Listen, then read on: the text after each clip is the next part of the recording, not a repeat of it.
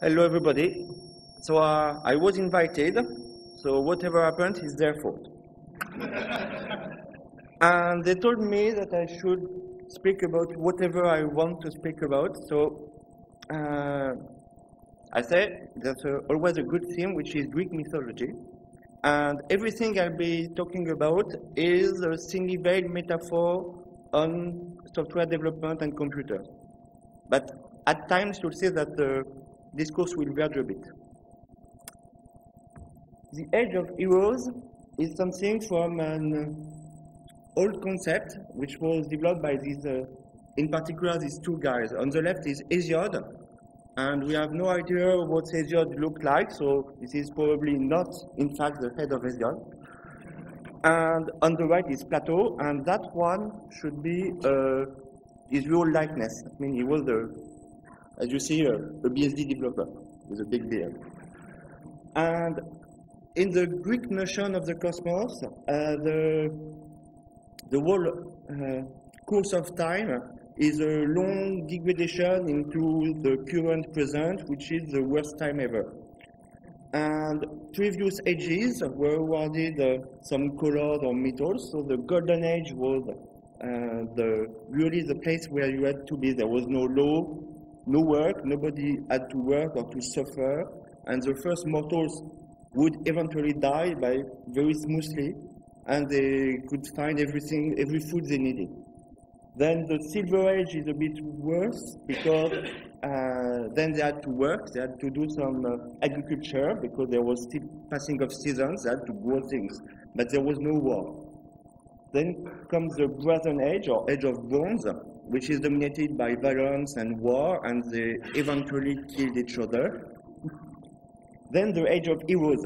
In the Heroic Age is where all the classic myths about, including the one I will be talking about, take place.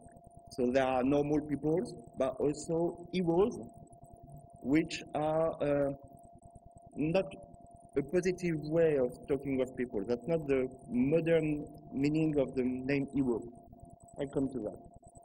And after the Heroic Age comes now, which is called the Iron Age, which is described by Plato as the age where there is no decency and no more honesty, and everybody is a scoundrel. So basically, it's now in itself.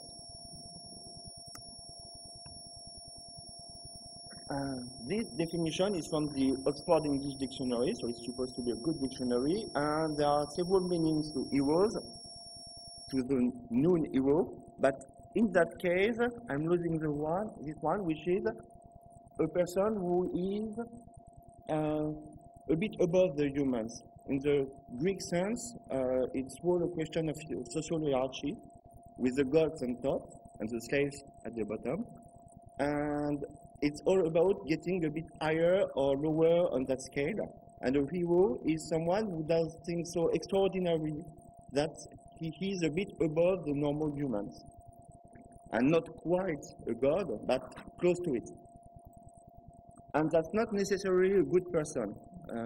Now, when you say that somebody is a hero, it's meant as a compliment. 2,000 years ago, it was not that clear. There is one hero, which is Achilles, and he's the son of a king, a great king on Pegasus, but he's also a demigod, which is even better, from his mother. And he's a strong warrior. He's known to be unbeatable, and he's rumored to be mostly invincible. He's also predicted to die young, which is kind of contradictory. And he's not extraordinarily smart, but he's very fierce. And he looks like Brad Pitt, which is always nice. And that comes with being with a demigod. And my point is that this guy is a role model for open source software developers. Not in all his aspects, because he's really a terrible person. And you should not, for instance, treat women like he does. But he has, in his behavior, strong traits that really relate to what developers are more or less consciously trying to do, especially open source developers. So a bit of context. context is the Trojan War. It's a long story which is recalled in particular in the Iliad, which is a poem by Homer, and that's from the 8th century BC. And supposedly the events, which are mythical, would have taken place at the end of the Bronze Age, about 1300 years before Christ, about. And in fact, we did find, it was some archaeologist named Heinrich Schliemann, who found the ruins of the city of Troy. And apparently, there has been a level of extensive destruction with a lot of fire and looting and so on, about at the right date. So it's quite probable that there was a city named Troy, and that they had a war which was famous enough that it's made its way into the mythology. In the myth, it's a long and convoluted story, but it starts, the proximal cause for the war starts with this scene, where the three ladies on the right are basically goddesses. They are Aphrodite, Athena, and Hera. And they had a typical cliché of feminine rivalry, and they were in a dispute about knowing who was the fairest of them. They first appealed to Zeus, and Zeus is not mad, so he decided that he should not choose who is the most beautiful between his daughter and his wife, because it would not be the smart move, so he decided to delegate, and he talked to Hermes, with the guy with the wings on the foot, and to find a mortal who would serve as judge, and the mortal on the left is Paris. Paris at that time is a poor shepherd, but he does not know it yet, but he's also a prince of Troy.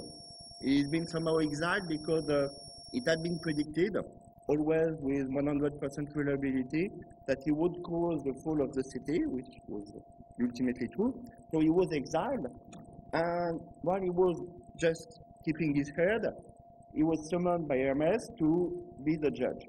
Of course, the three goddesses tried to bribe him, and Athena tells him that if he chooses her, she will give him a mastery of command and will never lose the war. Hera proposes explicit political power to make him the biggest king of all and to have the power of the world. And Aphrodite, since she is a goddess of love, says that if he chooses her, he will get the love of the most beautiful woman on earth. So, of course, Paris is a teenager, so he chooses Aphrodite. And the most beautiful woman on earth is very well known. She is Helen, who is the queen of Sparta. And technically also a demigoddess because she is the daughter of Zeus, which is a rather big man among gods. So, after a number of things that happened, it's a very long story, Paris is recognized as a prince of Troy and is sent as an embassy to Sparta, just to make peace. And of course he meets Helen, and this leads to that is Paris makes off with Helen. So depending on who is recalling the story, it's called either abduction, or he elopes with her, or it's not clear whether she was totally willing or unwilling. In that painting, she's rather happy to go with him. And also, he makes off with the substantial part of the Spartan treasure, so this might explain subsequent things. So, of course, she is the queen of Sparta because she's married to the king of Sparta, with Menelaus, and Menelaus is absolutely enraged with that, so he goes to see his brother Agamemnon. This is an actual historical artifact which has been recovered from the ruins of Mycenae by the same Heinrich Schliemann who subsequently discovered the ruins of Troy. And it's called the Mask of Agamemnon, but in all probability it was made 300 years before the birth of any king of Mycenae at the time of the War of Troy. So it's, even if Agamemnon existed, it's probably not Agamemnon. But anyway.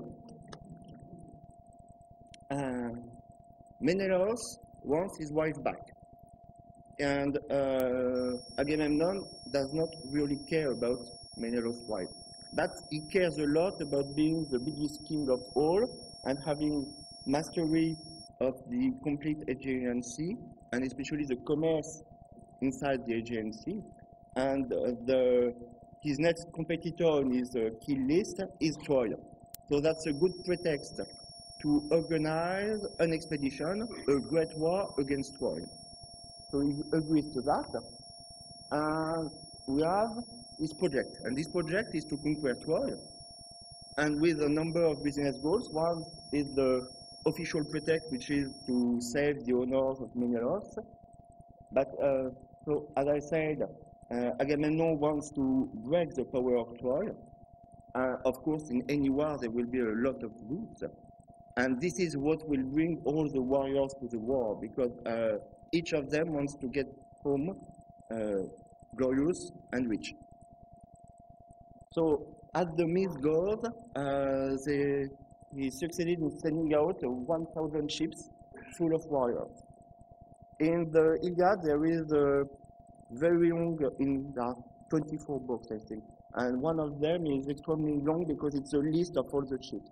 And every city which sends a ship. So it's known to be interpolated, and there are a few things in that because, for instance, Athens sent apparently no ship at all, because it was supposed that when that specific book was put into text, Athens was at war with all its neighbors, so that was some sort of punishment not to include them. But anyway, project is to conquer Troy. And of course, among all the warriors, one of them is Achilles. Achilles has a career goal. And here the point is that Achilles' career goals are not aligned with the business goals. First, he's the son of a king, so he's a prince, and he's already rich. He does not want really to get more riches, because he already has more than he needs, more than he knows what to do with it. What terrifies Achilles is death, but not the suffering of death. He's very courageous, very brave. He doesn't really mind being killed. What terrifies him is the anonymity of death, to lose his logos, the thing that makes him a unique human being, and he doesn't want to become a shadow who is not distinguishable from other shadows in the other world. So what he wants is to become immortal in some way, but since the really true immortality implies being a complete god, not just a demigod, it's out of his reach. So he will choose the next best thing, which is to become extraordinarily glorious, to become immortal in name, so that nowadays, more than 3,000 years afterwards, he would still be remembered. And that part absolutely worked.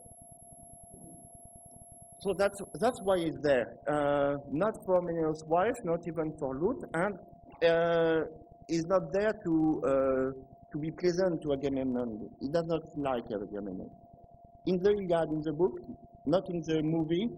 I saw a picture from the 2004 movie, which is a nice movie, but the book is much better. And the book is also absolutely readable. In the movie, I watch it again. There are a lot of killing, but there's not even a single beheading.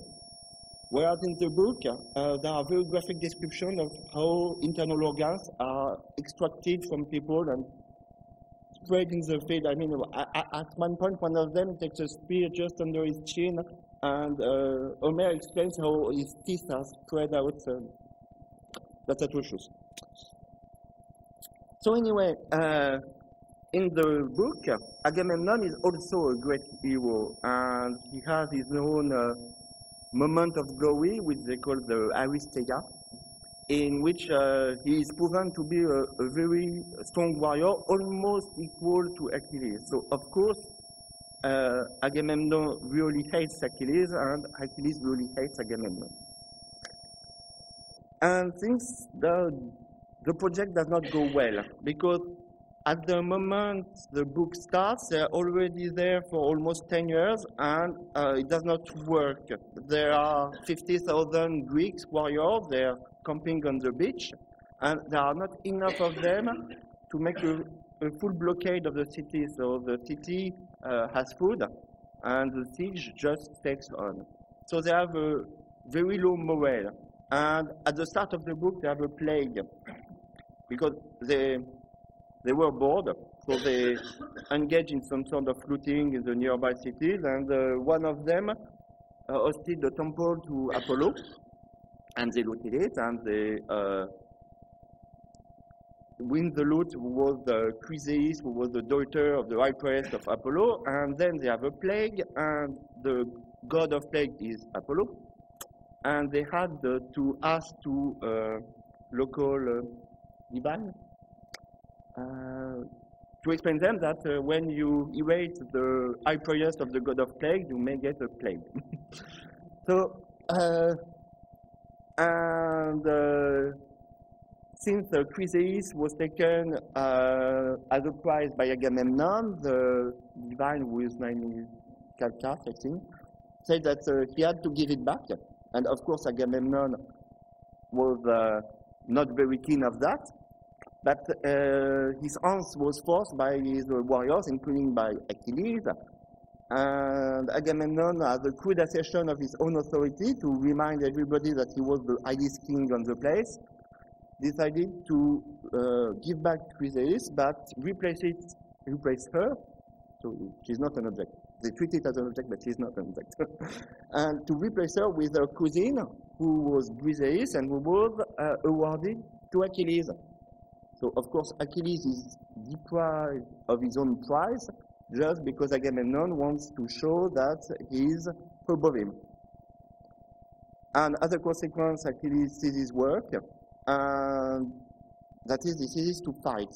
And when Achilles does not fight, things go really wrong for the Greeks, because then the Trojans becomes stronger than the Greeks, and there is a whole description of how the Greeks have to fall back to their ships, and things are really not going well. So in the book there are a lot of happenings with the gods who intervene with a total lack of dignity and so on. But anyway, at that time, in fact, these things demonstrate that Achilles was the top performer, and the business really needs him. Even he himself does not think as being needed the business. And we arrive to the next episode, which is the death of Patroclus. Patroclus was cousin of Achilles, and he suffered to see the Greeks being pushed back by the Trojans. So he decided to go and fight. And he even had Achilles' blessing, and he tried to fight in the name of Achilles, but he met Hector, who was the big hero on the Trojan side, and Hector was better than Patroclus, and he killed him. So now we see Patroclus was a bit unhealthy in his skin tone. And of course Achilles is very dismayed, because that was his cousin, it was his companion, and possibly his lover, because the text is not really clear on that. But anyway, he's very hungry. So when you lose somebody who is close to you, there is a model which is called the Kubler-Ross model, in which people will go through these successive stages. First, they don't believe it, they deny the appearance, and they are very angry.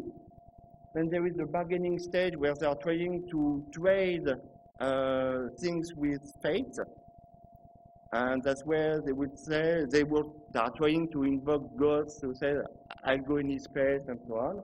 Then they become really depressed, and at the end, over time, they begin to accept that the loss and to get better.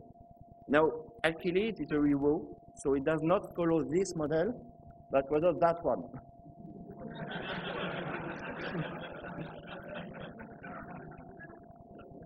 So, Achilles becomes very angry, and when Achilles is angry, he kills, and more and more, and hundreds of people, and at some time another god has to intervene because he's spewing out so much blood that the local river has become just a river of blood. So the god of that river is irate and begins to fight Achilles, because Achilles is a demigod. He can take on a real god just on the field, like that. And the whole book is about to the end of the Iliad, there is just more and more and more murder. And that is one of the characteristics that makes him a software developer. So let's see what that means, what that story means for an open source software developer. And open source is an important term here. And when you are trying to write code and you're not paid for that, you're still doing it. So there must be some sort of motivation that powers you. It's not money, but one of them is a very Greek notion, which is the necessity for order. Most, if not all, of Greek mythology can be interpreted as a long struggle between chaos and order. And the Olympian gods, with Zeus on their head, arrive at that position by beating the previous deities, the Titans, who were more chaotic. And the developer who just wants to run a complete project has a notion that there should be good code, and that's what's powerful. And he has a huge dose of hubris. Hubris is a capital sin in the Greek sense. It's when since they envision the whole world as everybody having a specific placement in the hierarchy. Hubris is when you are trying to be higher than your true place. But you need a bit of ambition. But and for the developer, the hubris is that they can do it. Somebody is in front of his computer, he has his text editor open, and he tells himself, I can do that. And he's an open source developer, so what really, apart from that sense of order, is what he will get out of it is the same thing as Achilles. He will get glory. That is by showing his code, he's demonstrating to the world what he can do and how these things are done. So these elements might not apply to everybody, but my opinion is that that kind of motivation underlies a good proportion, possibly a majority, of the motivation of open source developers. And these are really in the same vein as Achilles. I mean, Achilles thinks that he is the best warrior because he does not write code, he makes war. But he does it very, very well. And he can do it, and he wants to show to the world how war is to be done. Then there is a big component of hunger. And that computer runs Windows, and I cry blood whenever that thing tries to apply updates. I mean, it's insufferable. And the one element of hunger comes from the idea that the existing projects are really bad. There's no, for any specific task, you might say, given operating systems, existing offer is poor, and one very irksome thing is that a lot of people appear to be content with, even complacent, with the mediocrity of the existing offer. I mean, a generation of users now have been trained to just reboot and to be happy with that. And if you think about it, that's not a good thing. It should not happen. And the anger can power the envy to fix that and to rewrite everything. And then we see how the good developer, the efficient developer would look like Achilles. That is, once he got to the hunger stage, when he wants things to be done, he will see them through. He won't stop at the end. He won't be depressed and finally accept. He will go to the end of the project. If you look at the BSD operating systems, they've been on for 30 years, about, and it's still ongoing. So that means perseverance.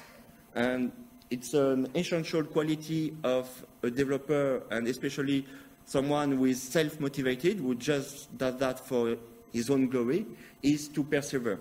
Otherwise, nobody will remember his name.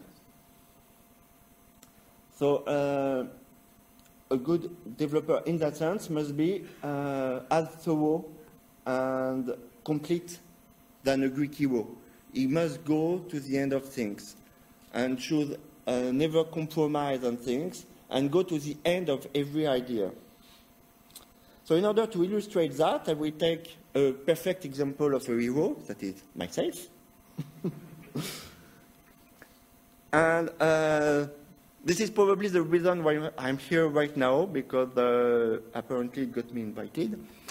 And my own anger was about OpenSSL. OpenSSL is a library which is well known, is the main open source SSL providing library, and it's used everywhere, including in the BSD systems. And it's known to have had a very long development history from for over 20 years. And they never delete anything. So it's accreting successive layers of things, and it's a mess. And it's well known. I mean, it does not have a really, I won't say that it does not have good engineering practice, because it does not have engineering practices at all. There's a quote in which they say that the first rule of development in OpenSSL is you don't talk about development in OpenSSL. So since it's a mess, and yet everybody uses it. So you see the element in which people are a bit complacent with mediocrity. And I told myself there should be good code, and I can do it, and I will show to the world how these things are done.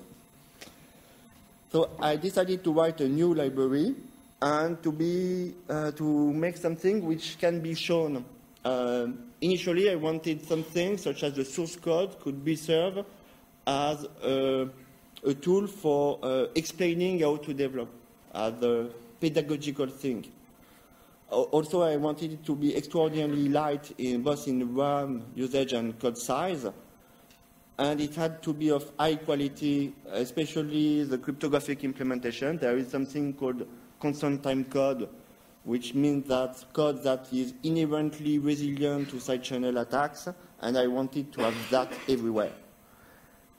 And the last item on the slide is an important one, because what it says is that I decided to do that in early 2015, but the first time I told other people that the project existed was when I published the first public version, and that was almost 2 years after. So I persevered. I mean, I wanted it to be done, and I kept it for almost 2 years without external motivation, just to show it. So, as an example of how these principles of thoroughness apply to technical things, I will go into the technical side of things in a specific theme, which is how you decode a nested structure. There are a lot of structures more or less complicated in TLS, including the unchecked messages and the X509 certificates. And by nested, I mean that each structure contains substructures, which contain sub-substructures, and so on. And one of my goals was to save RAM, so I don't buffer things. Every processing should be streamed in a fixed amount of RAM. So the usual solution to handle the decoding of a complex structure is to buffer the complete message, which uses RAM, and then you have some code which explores iteratively, and every time it enters the substructure, you just open another function or another block of code, which uses RAM. And I did not have, in my goals, the RAM to do that. So another solution, which is applicable in some languages, is to have coroutines, in which you can have one processing which is recursive, with function calling sub-functions and so on, and that consumes input bytes and output the decoded elements. And to be able to operate in a stream fashion, it has to run in its own sort of thread. And there are no coroutines in standard C. You can hack something along with long jump and so on, but first it's horrible, it's fragile, it uses extra RAM, and you should really not do that. So here is an example of one message that should be decoded. It's a client hello in TLS.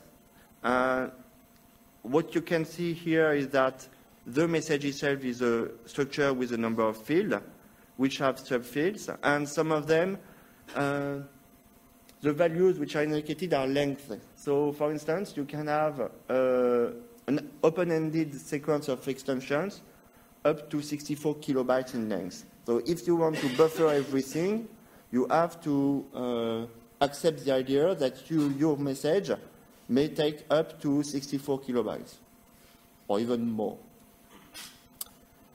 So my first step was that I wrote, as a prototype, a generic decoder for that, using a template.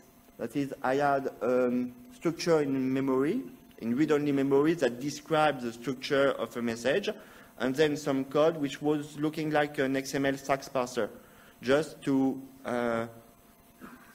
read the template as a sequence of decoding instruction and to be restartable whenever it had new data bytes, and to producing like a small custom coroutine. It worked. It was not very satisfying, but it somehow worked. But then, and this is my point here, is that I wanted to go to the end of that idea. And I recognized that that generic decoder was really a small implementation for a new programming language. And so, channeling my inner hero, I decided to create a new programming language and write the compiler and just be done with it. And I did. So I decided that this decoding language should really be its own programming, and so I wrote a compiler which is in C#, and using a force-like syntax, because force is relatively easy to do that, it's extensible, and it allows meta-programming, and that compiler produces a coroutine. In fact, it produces a small interpreter in C, which is restartable and has its own stack. And it's very light in RAM because the stack is bounded. It contains 17 words of 32 bits. So I'm just using 68 bytes of RAM, which is relatively small. So the code looks like that. So it's if you have tried to play with the bootloader for FreeBSD, you already saw force code, because there is a force interpreter in it. So it looks like that, and it's a bit barbaric and alien, but it's easy to parse because basically each word becomes one instruction, and in the output becomes 1 byte of code. So this processes alert messages in SSL, and in total it takes about 40 bytes of code, 40 bytes of RAM just to do that thing. So it allows to pack a lot of behavior in a very small amount of code size. Thus, to summarize a bit of what a few tips, because since I think of myself as a hero, and since I already look like Brad Pitt, I decided that I could give tips. I mean, it's part of the arrogance of the hero to think that he can teach others. And here are my tips, which is for an heroic developer is to consider that every line of code that he writes engages his honor. That is, his glory will be judged by the quality of what he writes. So it's really a matter of maintaining your own standards. You have to be patient, and when you decide something, you have to keep to it, and even if it takes time. So in the Iliad, we see that Achilles has decided that he will not fight for Agamemnon, and he effectively stops fighting for about 19 books of the 24. So for 19 books, we see Achilles simply brooding. And a lot of things happen, and he's not taking part, because he has decided to do that, and he keeps to it. And when he decides at the end to go fighting, then he's very soft. He's not doing some small afternoon fighting. No, it's going on a full rampage. It's a slaughter. And you have to keep learning, because you need to, you want to be good at what you do. So you don't stop at some point saying, I know everything, now I can just do it and just live on it. You want to remain keen. So in a warrior metaphor, you want to keep training even when you're not fighting, because you're never as good as what you will be afterwards. And you have to know that you must complete your project. Otherwise, you just fall back into the anonymity that terrified Achilles. This is when you complete something, when you formally release the code, that your glory becomes something else than just a dream. Now there is another side of the story, which is what your manager will think of it. So this story also has tips for what are you going to do with your own hero.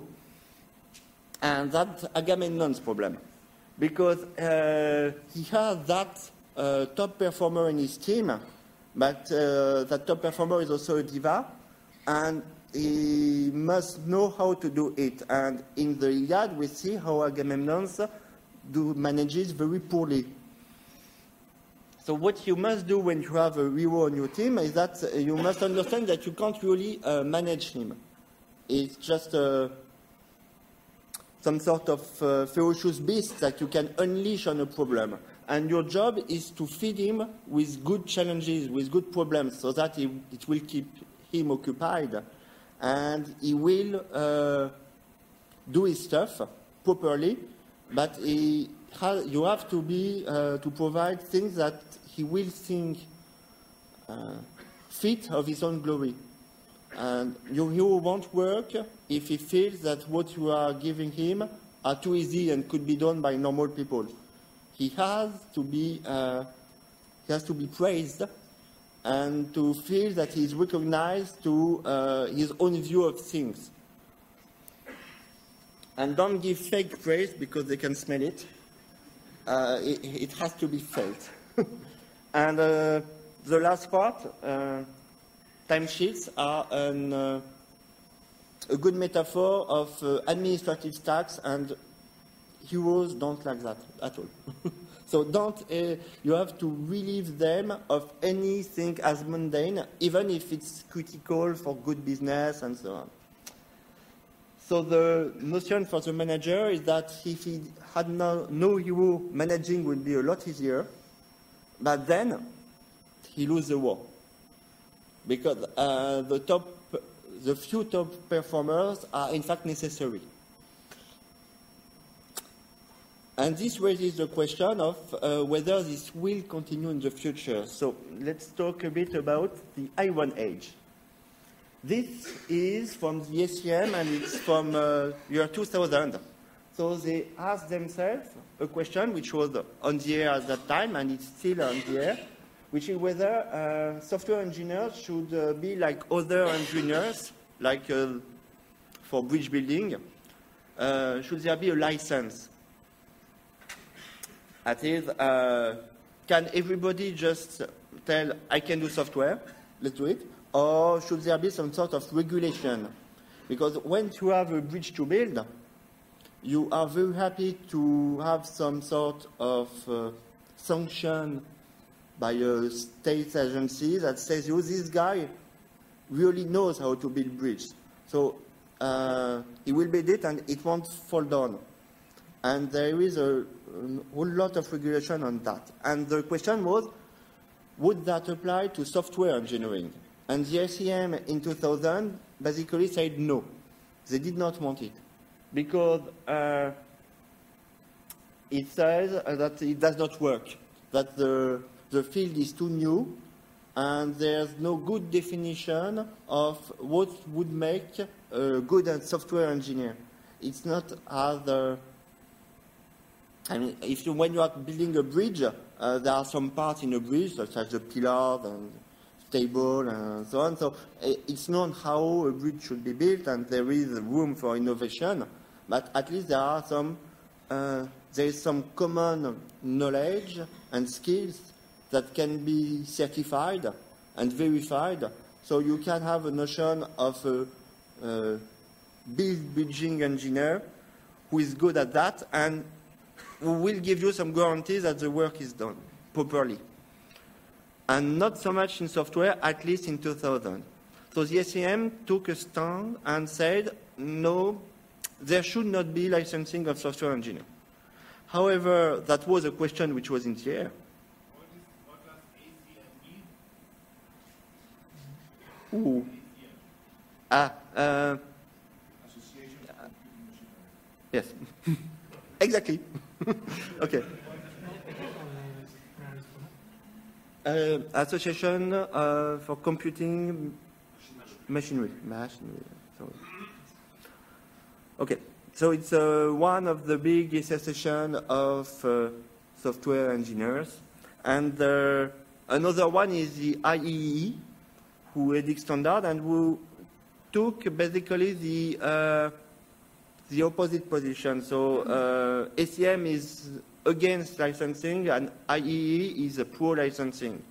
So the debate is ongoing. That one is from 2004, in which it's just an opinion of some guy, but he writes text about how, again, engineering might be necessary, might like build bridging because it's a good metaphor. Everybody talks about building a bridge. In some parts of computing, we are talking about cars as the general metaphor, but here it's bridges. And then there are other people who are keeping on it, and that one is more recent, and it's from 2012, and it's from the IEE, so it's rather the pro-licensing side of things. At that time, there were things that it's coming, the age of, and it's the end of the age of heroes. It means that no more personal heroing for your own glory. People have to be professional and to be registered professionals. So it's the Iron Age that is looming. But it's not exactly happening right now. And other examples, that one is from Wired, it's also from 2012. And you see the title that regulation is looming, and they really think of it as scary. And then another, that one is from Communication of the SEM, and the guy who's called Laplant, apparently, is some sort of mercenary because he's also part of IEE, and he defends the viewpoint of necessary licensing within the SEM. So what these extracts mean is that for the last 15 to 20 years, there have been ongoing discussion of finally coming to the Iron Age of software engineering and making that a mundane, regulated profession, like physicians. And it's not really happening, in fact. I mean, is any of you a registered licensed software engineer? Not really. Because it's very hard to define what should be the core skills for a software developer. Not only it's a new field, but it's also changing very fast. There are all sorts of new technologies that come and go, and it's very broad. So you can have somebody who is very good at some specific part of software engineering, but almost nobody is good at everything in software engineering. This one, you should have known it. It's part of the BSD license, and it explains the current position of a software developer. An open source software developer is an artist. He provides things without any guarantee of anything. I mean, it's not even guaranteed that the code actually exists. And they deny any notion of responsibility. If you have a bridge and it falls down, you can be sure that whoever designed that bridge will get in trouble. If you make some software and there's some security holes which allow the ransomware to spread and causes losses in billions of dollars, nobody's fault. And this is even seen in the choice of the legal framework for deciding who gets the glory. The laws and copyrights on code are the same laws that for paintings. It's all about an artistic production. So it's not really engineering. At least legally speaking, we're just all artists. So my conclusion is that there is an ongoing push for regulating software development, and it just does not happen because it does not work. You cannot really regulate software and still get the goodies that software provides. You will see some regulations in some specific areas. For instance, when you are doing autonomous cars, then necessarily there are sets of regulation of what on cars which would apply, but they don't really percolate to the software layer. And because as insufferable as an arrogant hero can be, you still need him to win the war. That's it.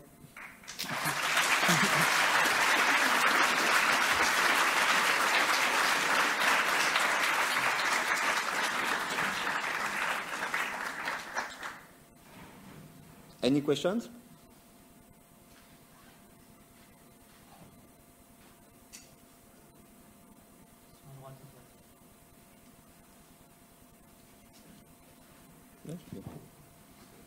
Hello.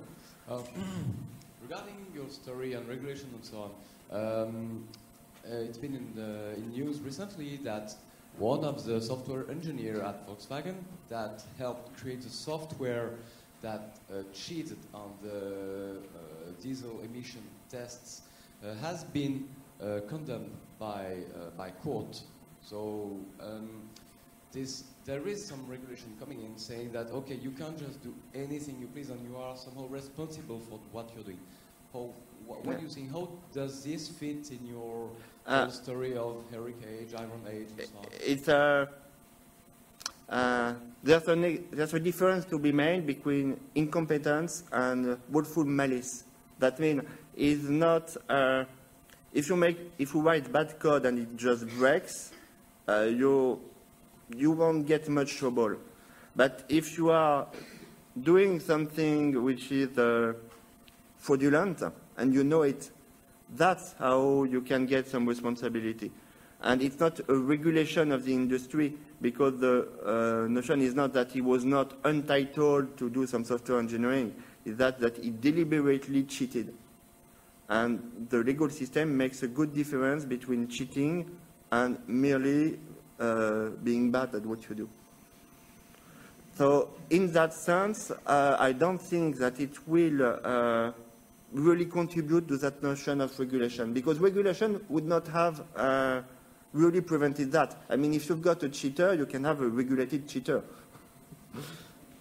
he would have his license, and it would not still not prove anything.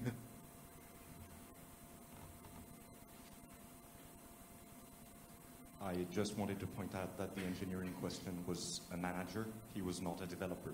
He was one of the top executives of Volkswagen in the USA, and he was sentenced for his role as a top executive, not for his role as an engineer or software developer. So, yeah. Although this raising the question of what exactly is an amateur in software. I mean, if there's no definition of who is a professional, then we are all amateurs, all professionals. But yes, thank you. Yeah, thank you for a nice talk. Just wanted to ask a couple of related questions. First of all, about the over-engineering, which, hackers usually, well, not usually, but sometimes do, and about, how to manage those kinds of things. Because, like, when people, some heroes start writing code just to write code, and that becomes a problem. And the second thing is that you can't win the war without heroes, but you can't win the war with heroes only. So how to bridge that gap between, the heroes and their work and not heroes and just, mediocre soldiers who need to work with the heroes as well, and who may not have that kind of expertise. Thank you. Okay. First, I must tell that I'm not a good manager.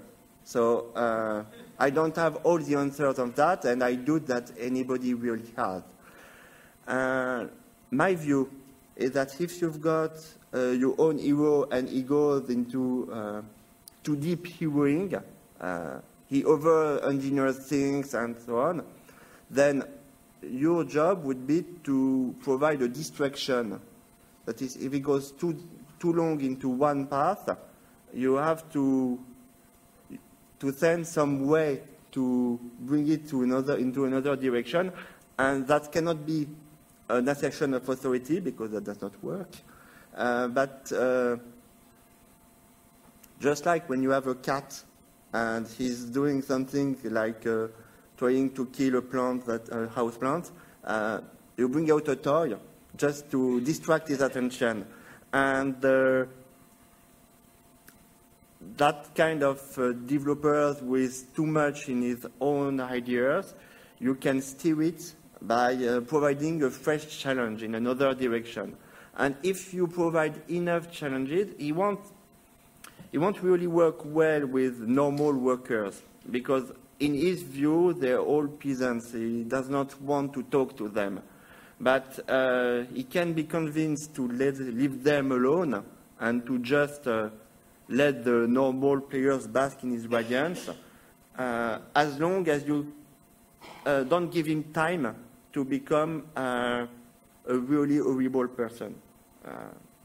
Usually the top developers, top performers, some of them are nice human beings, but a lot of them are best kept alone.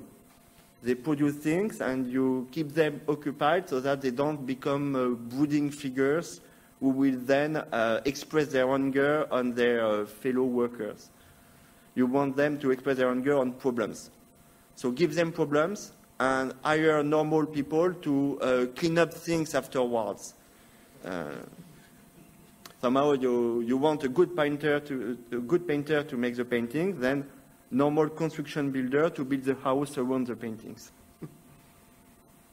Okay, we're running out of time, so this is going to be the last question. Hi, Thomas. Thank you for your presentation. I would like to know if your ultimate deeds of valor regarding BSSL is therefore to Trojan OpenSSL and then burn it down eventually and win the war. Sorry, I'm not sure the micro. I didn't really hear the thing. Okay. My question is your ultimate deeds of valor regarding BSSL to Trojan OpenSSL and then burn it down to win the war then? So I understand that question. Okay, BSSL is not done yet. I'm still working on it. But at some time, yes, I will take over the world. That's not a question. Wonderful. Thank you. It's the point. Okay, thank you very much.